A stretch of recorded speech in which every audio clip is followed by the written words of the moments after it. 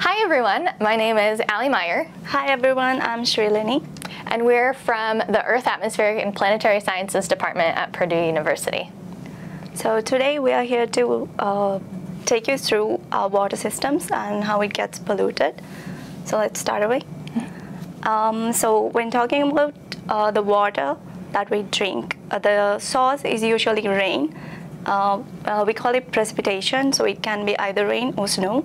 So most of it usually ends up on the surface of the earth, and it could be in the form of rivers, ocean, lakes, or whatever. And some of it actually goes down into the ground, and the water that we drink is actually coming from the groundwater. But the interesting part is that although the earth is actually mostly covered in water, only a little percentage of it, a very small percentage, is actually drinkable fresh water. So this is why it's very important to keep the water that we have and the water that's available to drink very clean and not have any pollution in it. So pollution is anything that is added to the water to make it yucky to drink. Sometimes you can see it, sometimes you can't see it, or it's invisible, but it's anything that you don't want to be drinking along with your pure fresh water. So keeping pollution out of our water systems is best for us. It's best for the animals in our ecosystem, the fish. Pollution can cause harm and kill animals. It can also harm us. So pollution can be in the form of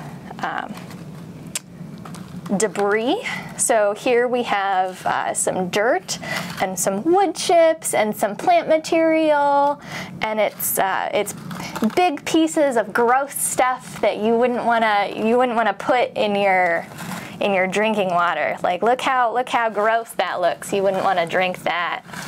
Yuck.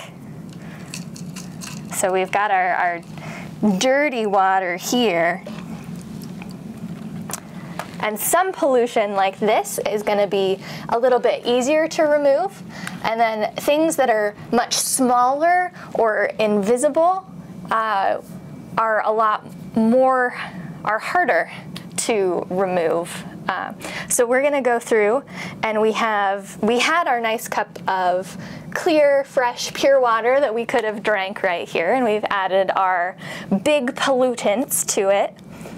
So we're going to go ahead and pour it through our filter here. We just have a coffee filter, like maybe the ones that your parents use in the morning to make their coffee. And will you hold this? Yep. So we're just gonna pour our polluted water right through there.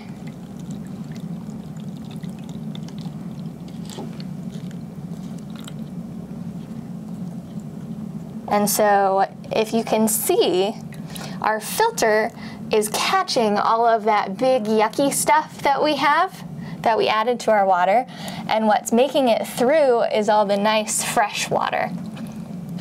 So it's clear. You can see that we've taken out all of those big particles, all of that dirt and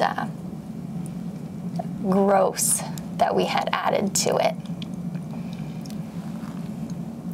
So that worked really well for our big particles that we were using. But what if we add some food coloring? Let's just keep it aside. Beautiful. Now we can. All right. So we're going to take our food coloring. So compared to the big chunky parts, now you can see we can call this a pollutant as well, but it's actually invisible. We can't see any particles in it.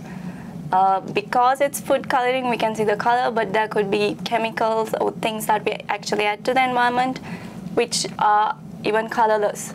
So we won't be able to even see a color. So let's see how that would get filtered or not.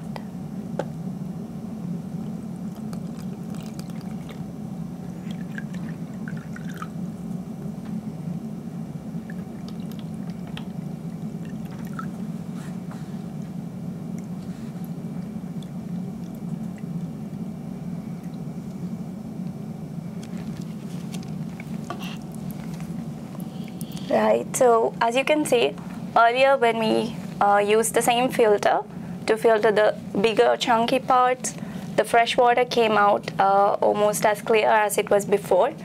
But now, when we're using the same kind of filter, you can see that the coloring is not actually being filtered out. So the coloring or the pollutant is still in the water. So small pollutants like that are really hard to remove from water. So that's why we have to keep in mind what we actually add to the environment, because it might somehow go and end up in some of the water sources that we really use for drinking and other domestic uses.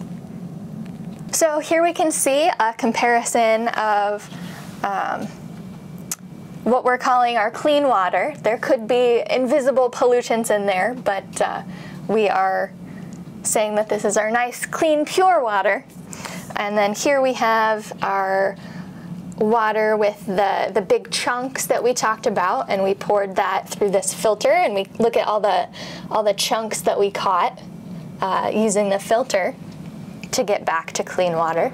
And here is our example of harder pollutants to take out of the water. So after we poured this water through a filter, it still came out red.